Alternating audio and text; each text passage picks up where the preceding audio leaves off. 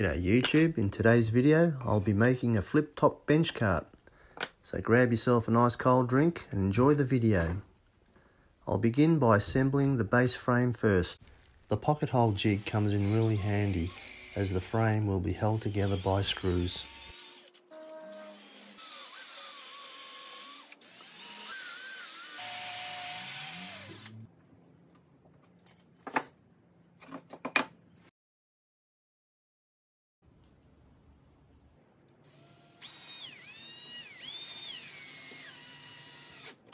I use a standard drill and I have it set up on a low speed because I want to feel when the screw bites into the adjoining timber.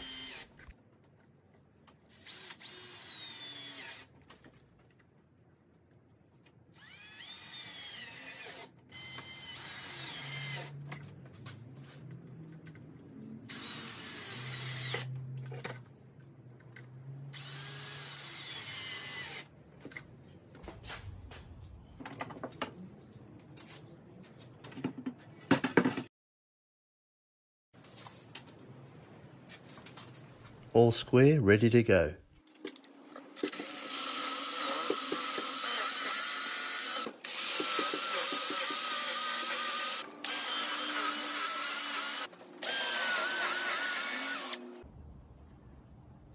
The material that I'll be using will be 19mm or 3/4 inch marine ply.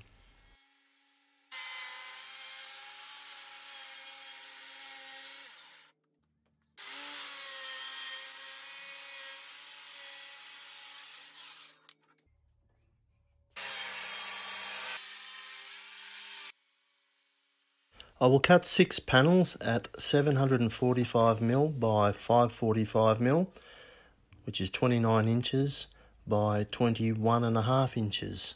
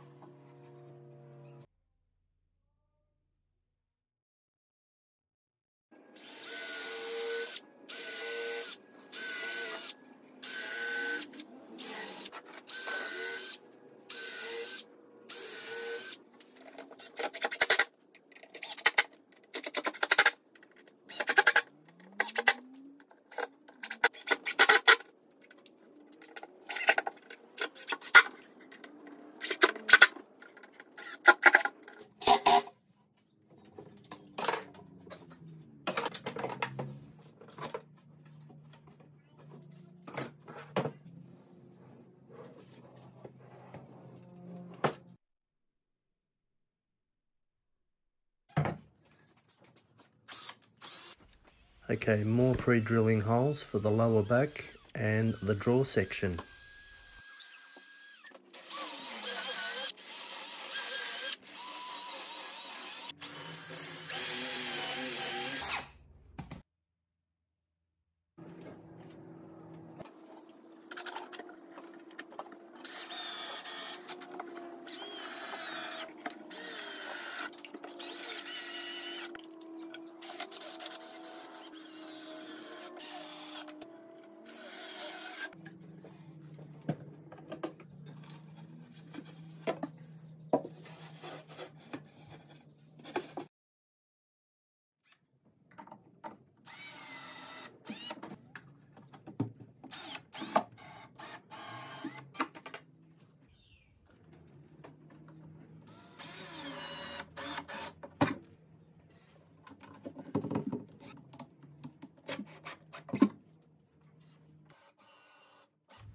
Inserting the screws in such a narrow space was a challenge, but we got there in the end.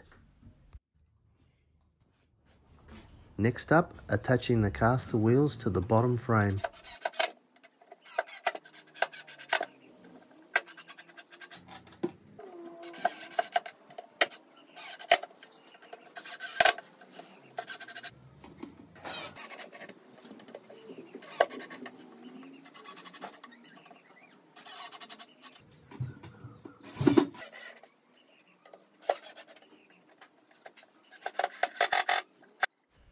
These caster wheels are excellent quality and I'm sure they'll perform really well.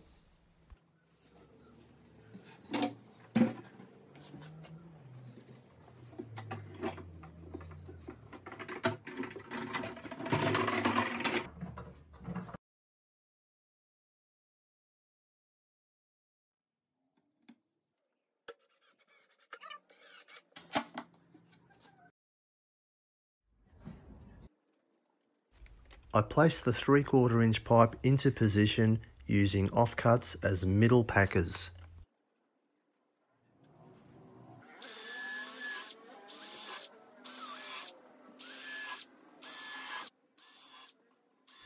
The packers are then clamped firmly. I begin to pre-drill the holes and then attach the screws.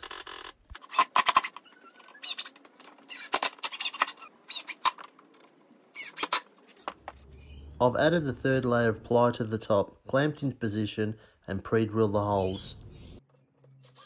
And finally, attach the screws into place.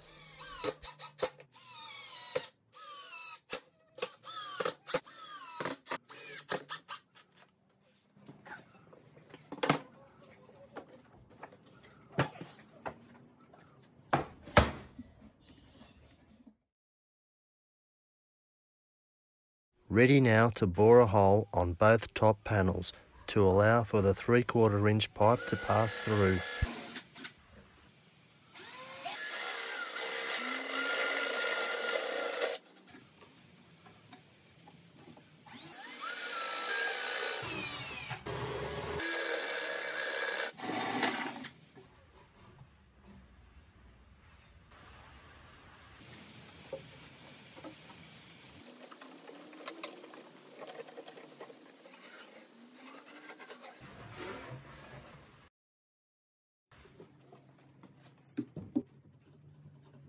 I'll now recess a cavity on each corner to allow the eye bolt to sit in place.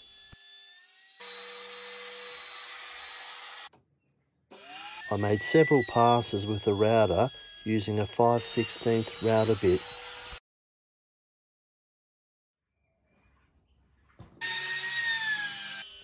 The two upper side panels were also recessed using the same 5/16 router bit.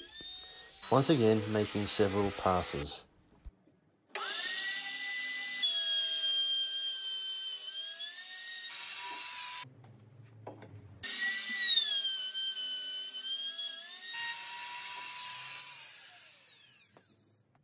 Here I'm countersinking the four corners to allow the bolt head and nut to sit flush with the laminated boards.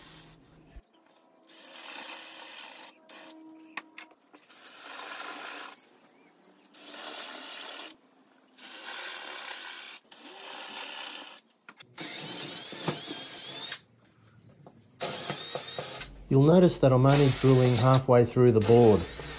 Experience has taught me that drilling all the way through will never be 100% vertical.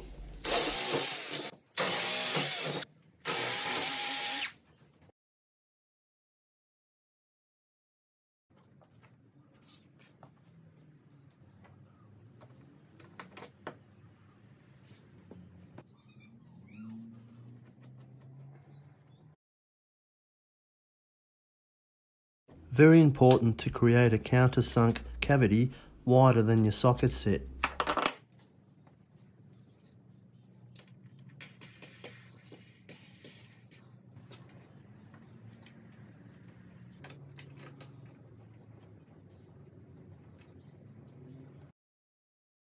With all four eye bolts secured in position, I will now assemble the flip top bench.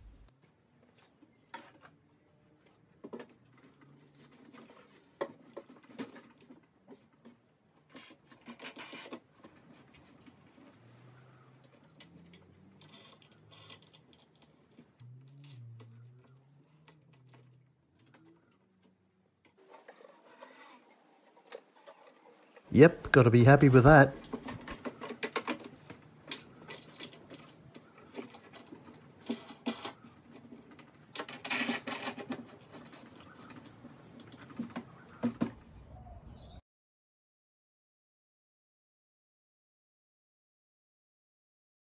The threaded wing knob had an external flange which I delicately machined on an old belt sander. Once flush, I glued a large washer on the inside wing knob.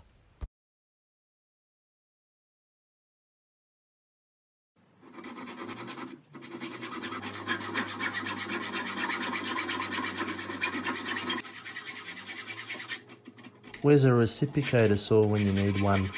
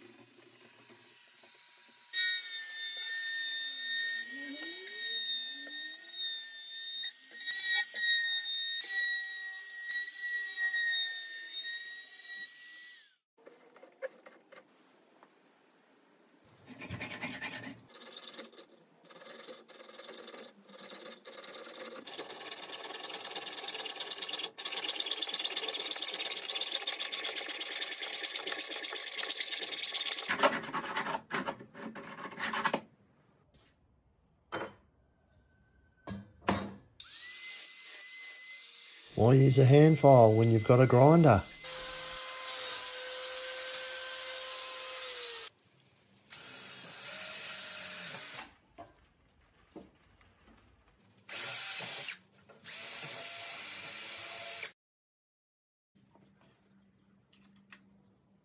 Washer in place and cotter pin ready to go.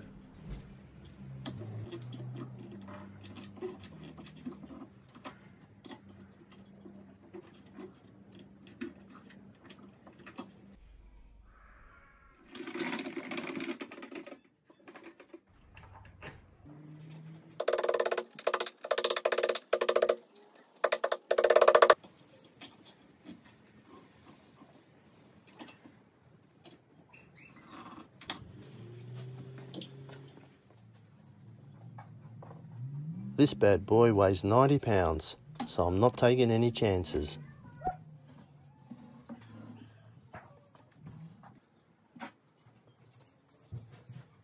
Once I was happy with the thickness's position, I then marked and pre-drilled 4 corner holes.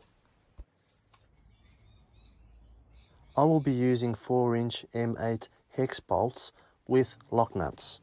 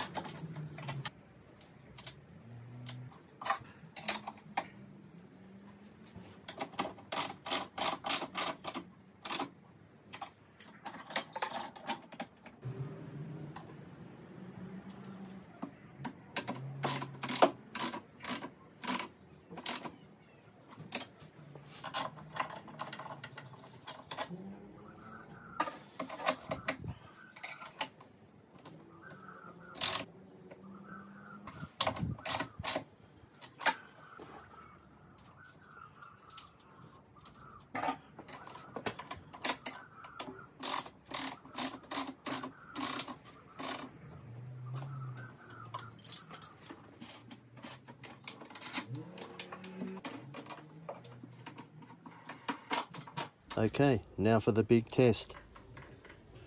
And boy, am I glad I had this bad boy bolted down securely. I'll be adding a disc belt sander to hopefully counterbalance the weight.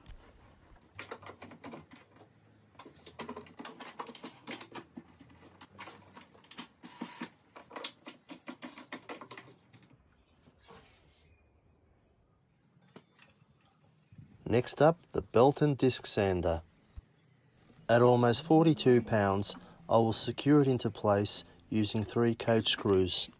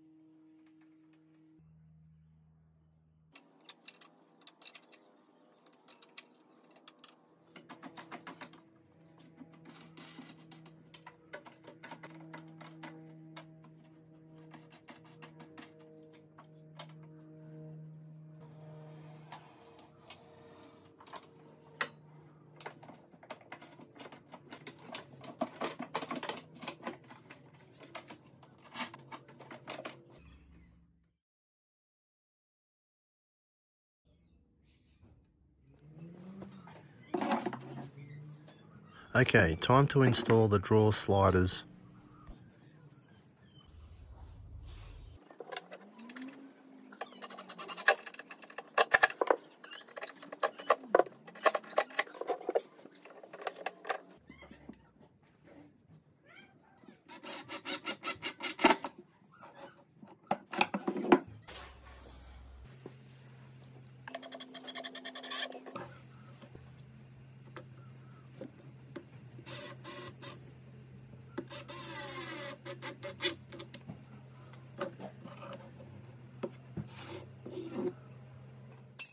Here I'm creating a router cavity on a pine strip to allow the drawer base to slide in.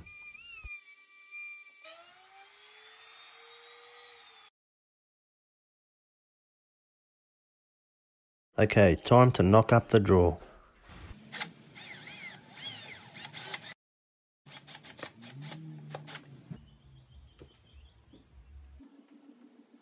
I must admit, I'm very impressed with these pocket hole screws.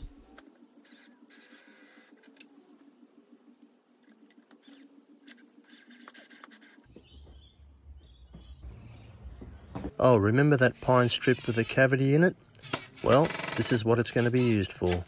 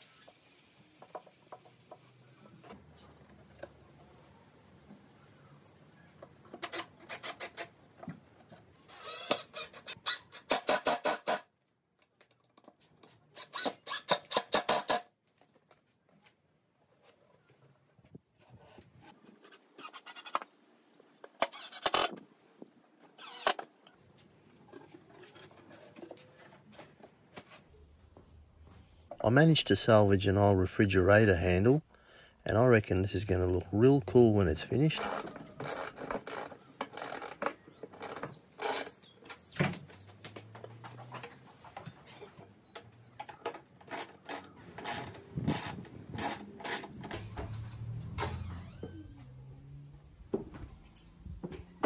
The drawer's now finally completed. Now, time for the install.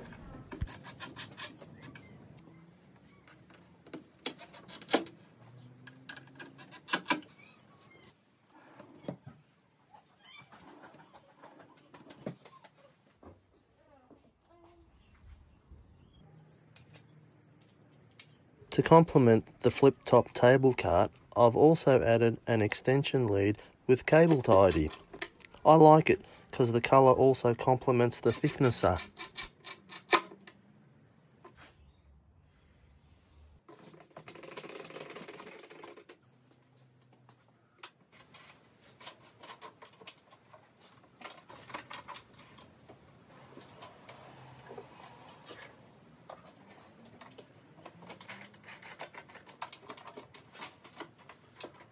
Hey guys, if you enjoyed watching this video, please smash the like button.